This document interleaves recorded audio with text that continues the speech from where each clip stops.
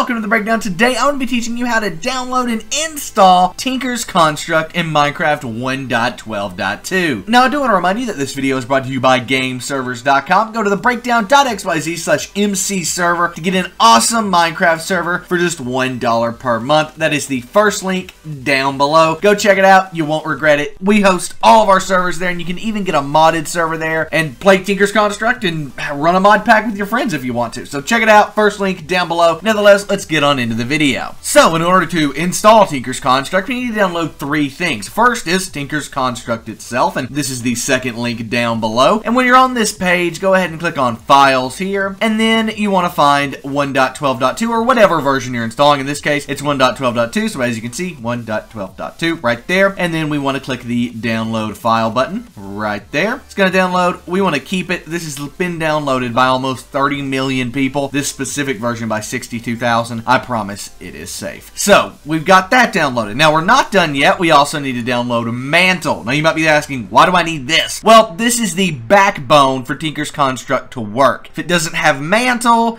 Tinker's Construct won't work at all. It just will say error when you launch into it. So, to download Mantle, go to the third link down below. It'll take you here where you want to go to Files, and then you also want to confirm 1.12 here. Now, 1.12 Mantle works for version 1.12.2, so that's why you're seeing that. You don't have to worry about it. If it says 1.12 there, you're good. Then you can click the Download File button right there. You want to keep that file. This one's been downloaded 1.5 million times. And then, last but not least, we need to do a third download, which is Forge, which is the fourth link down below. Go down there, click that, it will take you to here, which is actually our text tutorial for installing Forge. However, we want to download it, so we want to click on the big green Download Forge button here. It'll take us off to Minecraft Forge, where again, we need to confirm 1.12.2 is the version. Again, if you're installing another version, that's fine, but this is for 1.12.2. You can confirm that over here as well. Make sure that's bold. And if it is, go ahead and click on the Installer button under Download Latest. Click Installer, takes you up to here where you don't want to click anything on the page.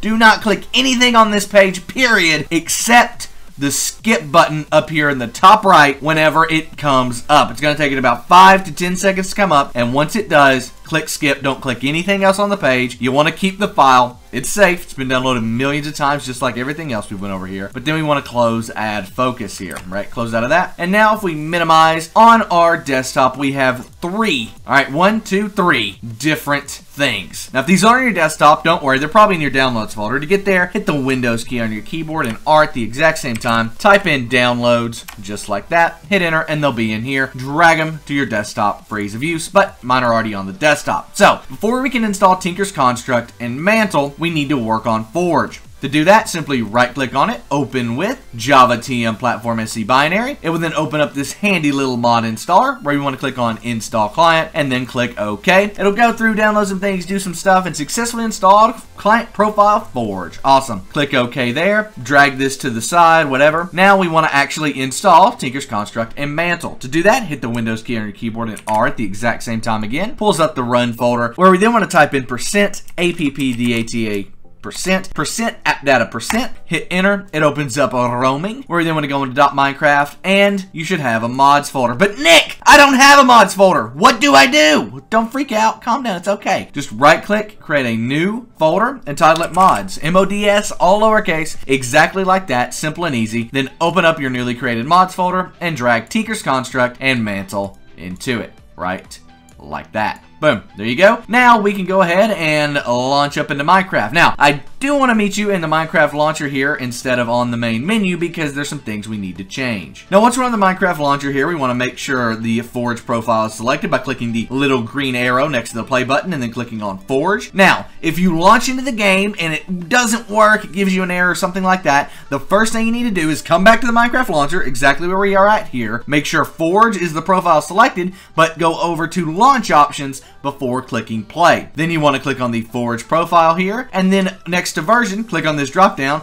and find the most recent version of Forge that you have installed. In my case, that's going to be 1.12.2 and then 2.618, right? That's the newest version number. Click on that, click save, Come back over to here, make sure that is selected, 2618, and then you can click play. It will now open up Minecraft 1.12.2 with Tinker's Construct installed. It can take a while to open up, so don't freak out if it does, but once it gets up and running, it's just downloading some things, doing some stuff, and getting things installed. I'll see you guys in the main menu. Once you're on the main menu, there are a few different ways to see that Tinker's Construct is in fact working. Mods is one easy way. If you click on mods there, you should be able to see both mantle right there and Tinker's Construct right there. So those are obviously installed. Another way is to just jump into a world. I'm going to jump into a quick creative world. I actually don't have any creative worlds, do I? Let's just make one real quick. And I'm going to show you that Tinker's Construct has all the stuff in there, from the stuff to build the smeltery to the stuff to build the, you know, tools and all that. There's so much that this adds. I absolutely love Tinker's Construct, and there you go. We got materials and new. So you can see here all of the stuff that Tinker's Construct does,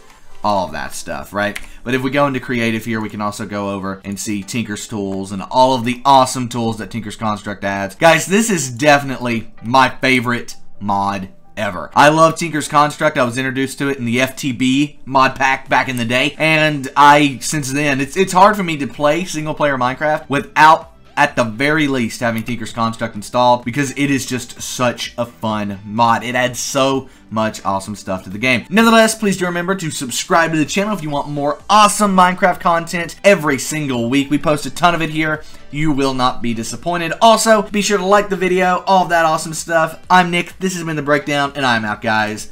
Peace.